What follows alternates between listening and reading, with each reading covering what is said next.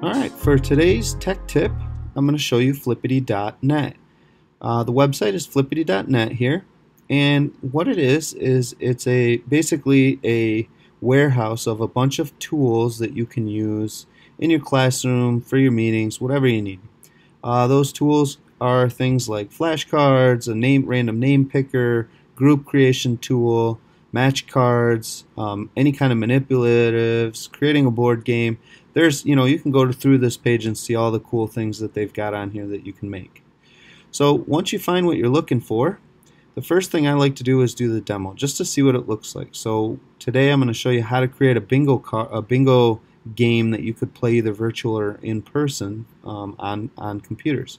So I'm going to click on demo, and what this is going to do is it's going to allow me to choose from this list of terms which ones are going to go on the cards.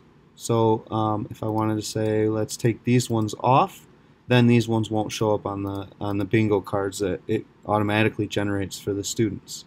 The next step is if I wanted to create printed bingo chips, I can print them here. And then the last option, the third option here is play.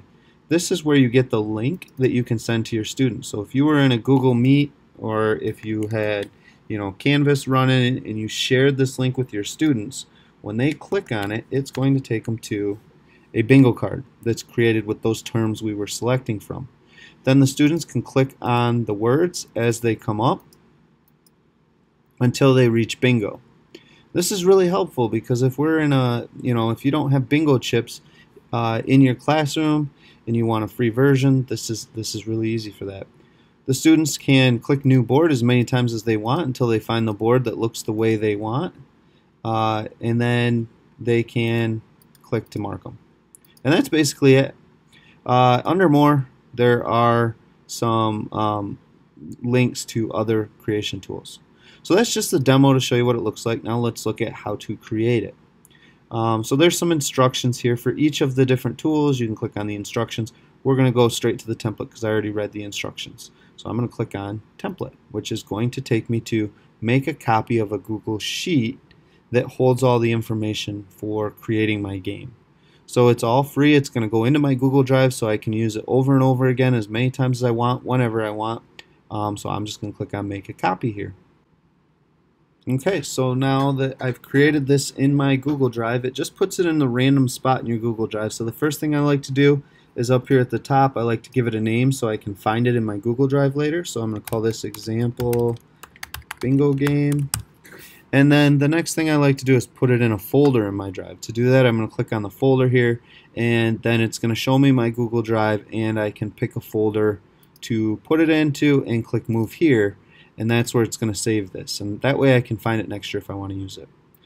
So the first page is the meat and the potatoes here. You've got in the left-hand side are the terms that show up on the cards.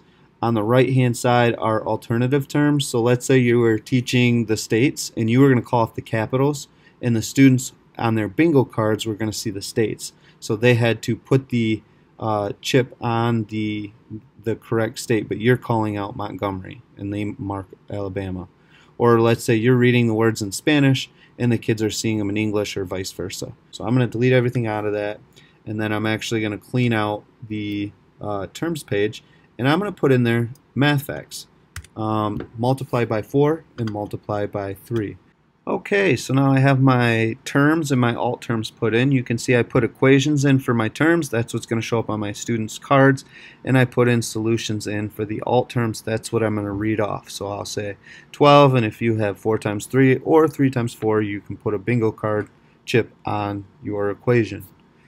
So now that we've done that, the next step is to actually publish your page. I know it sounds kind of funny, but that's how the bingo game is going to find your terms that go on the cards. So to do that, we're going to click on File, and then under File, we're going to go to Publish to the Web, and then we're just going to click Publish, and OK. Now it's published to the web, and our game should work. So to play the game, we're going to click on Get Link here, and then it's going to give us a link. When you click on this link, it's going to take a second to load.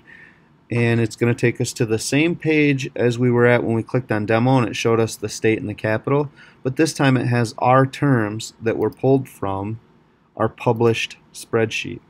If you didn't publish the spreadsheet, it's going to give you an error here telling you need to go publish your spreadsheet. That's probably the most common issue we have with building these. So now I can either print cards that I can pass out in my classroom and use bingo chips in my classroom, or if I wanted to play online, I could copy this link or even use the QR code here if I wanted. So I'm going to copy the link, and maybe I'm in a Google Meet with my students and I want to play this virtually. I can paste the link in, and voila, now my students have, each kid will have a different bingo card. And what I like to do is give them a chance to pick their own card. So I'll say, all right, you guys can hit new board as many times as you want from now until, and for the next 10 seconds, find the card you want and then stay on that card. They'll click it a bunch of times and then you can play the bingo game. One question I often get is if they can create their own boards, what's going to stop them from changing it in the middle of the game? If you play fast enough, so if I were to play this, pretty quick, then after you get past 4 or 5 bingo chips, they're going to get lost if they're clicking new board, and that's going to pretty much be the deterrent from clicking new board till they find the one that fits.